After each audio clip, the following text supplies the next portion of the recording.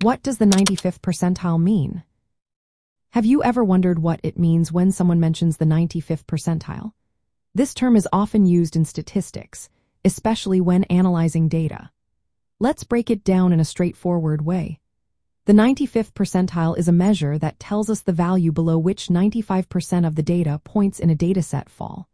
This means that if you have a collection of numbers, the 95th percentile is the point where only 5% of the numbers are higher. To understand this better, imagine you have a list of test scores from a class. If the 95th percentile score is 85, that means 95% of the students scored 85 or lower. Only 5% scored higher than that. This is particularly useful when looking at performance data, resource usage, or even traffic patterns. It helps us focus on the typical behavior while reducing the impact of extreme values. Now, how do we calculate the 95th percentile? First, we need to sort the data from the smallest to the largest. Next, we find the position of the 95th percentile using a simple formula. If you have a total of n values, you multiply n by 0.95. If the result is not a whole number, you round it up to the nearest whole number.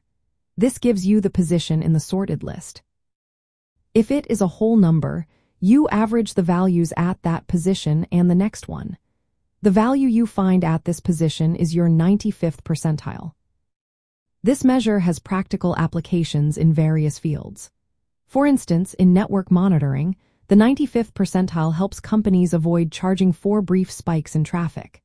Instead, it focuses on sustained high usage, which is more indicative of overall performance.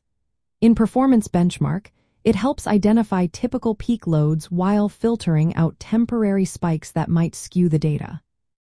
When comparing the 95th percentile to other statistical measures, it stands out. The average can be influenced by extreme values, while the median represents the middle point and does not reflect high-end data. The maximum value simply shows the highest point, which may not representing typical conditions. Understanding the 95th percentile is important for effective measurement. It provides a balanced view of upper bound behavior without overemphasizing rare spikes. This is especially useful in planning for capacity, where systems need to accommodate most usage scenarios. For example, a cloud service might use this metric to allocate bandwidth efficiently, ensuring reliability for 95% of user demand. Additionally, the concept of percentiles can help assess data spread. The difference between two percentiles can give you a sense of how data is distributed. The top 5% represents values above the 95th percentile, often requiring separate analysis.